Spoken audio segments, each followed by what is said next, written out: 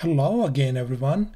In this video tutorial we are going to solve this cubic equation by a simple technique, and eventually we're going to check our answer as well. In our very first step number 1, we want to identify our coefficients a, b, c and d by just comparing this given cubic equation with our standard form, which you can see on the right hand side. By just comparing these one, you can easily see that a turns out to be how much? A is 6, b equals to what? -5, c equals to -16, and d equals to 15. In step 2, I want you to add a plus b plus c plus d and see what happens. So what happens? A is how much? 6 plus b is -5 plus c is -16 plus d is 15. If you add them up, their sum turns out to be how much? 0. And in step 3, there's a very important kind of rule. This rule states that if a plus b plus c plus d turns out to be equal to 0, as in our case, then one of our solution will always be x equal to 1 or 1. So that means our one of the solution is what? X equal to 1. Always is going to be, as long as their sum turns out to be 0. And in step 4, as you can see, we will be using synthetic division to figure out other solutions. So let's go ahead and take care of the synthetic division. Okay, let's go ahead. I'm going to put down the numbers right up here. The coefficients are what? 6, -5, -16 and 15 right up here. 6, -5, -16 and what? 15. And as you know that our solution, one of the solution at x equal to 1 is going to come right up here at this place. So let's go ahead and just, this 6 is going to be as it is 6 right up here. Now what we're going to do is we're going to multiply this 1 times 6 and just put it right up here. So -5 and 6, if you add them up, that's going to be what? It's going to be 1.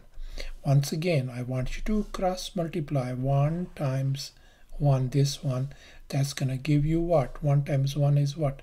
1. -16 plus 1 is going to be -15.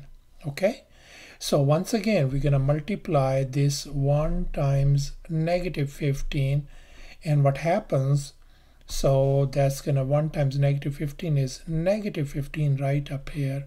15 and -15, when you add them, it's going to give you what? 0. That is your remainder. So we ended up with these numbers 6, 1 and -15. So now this 6 is going to be with the x power 2. This is going to be with the x, and this -15 is going to be without x, which is called constant. So what we got right now? So we finally got 6x squared plus 1x minus 15 equal to what? 0. So what's going to happen right now up over here? We want to find the factors for this one. Can you figure out the factors for this one? That's going to be how much? The factor is going to be, for sure, is going to be what? 2x minus 3, and the other factor is going to be what? 3x plus 5, which is equal to what? 0. All right. So since they are equal to 0, we're going to split them up. So I'm going to put down 2x minus 3 equal to 0, and the other one is going to be 3x plus 5 equal to what? 0. Let's go ahead and add 3 over here to get rid of this 3. So if you add 3 on this side, what happens? This cancels out. So you got 2x equal to 3. I want you to divide it by 2. So x turns out to be 3 over what? 2. So one of our solution is x equal to 3 over 2. Likewise, on this side, we're going to do what? We're going to subtract 5 from this side. So what happens? So this thing is gone. So we got 3x equal to negative 5. Now I want you to divide both sides by 3. So this, what happened? This 3 and 3, they are gone. So we got x equals to how much? Negative 5 over 3. So that's your another solution. Thus our complete solution set is going to be simply what?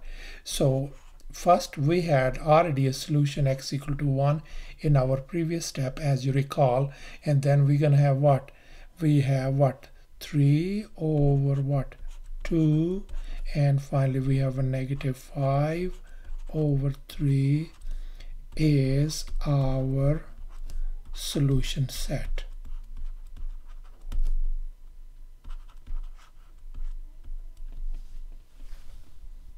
And finally, in our this step, we want to check our solution, our answer. So the very first thing what I want you to do is go ahead and whatever your solutions are, you just add them up. I'm going to put down 1 plus 3 over 2 plus negative 5 over 3, and ask yourself, is it equal to negative b over a? And now you might be wondering, what is negative b over a? In our case, a equals to 6, b equal to negative 5, c equals to negative 16, and d equals to 15. So minus b over a is going to be simply what? Negative and negative 5 over what? 6. So negative and negative become positive 5 over what? 6. So negative b over a turns out to be negative 5 over 6. So let's look at the left hand side, which is what? 1 could be written as 1 over 1 plus 3 over 2 minus, isn't it, negative 5 over 3.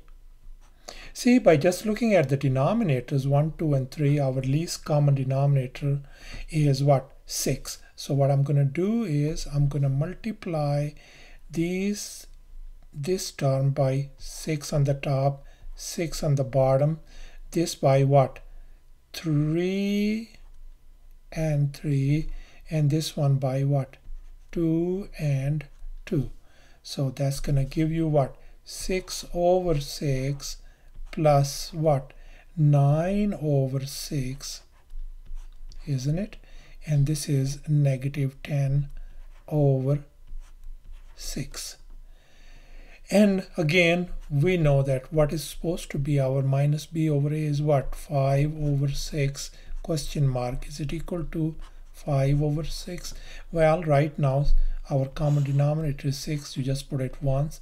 So you just put down 6 plus 9 minus 10 is question equal to 5 over 6. And let's see, on the top that turns out to be what?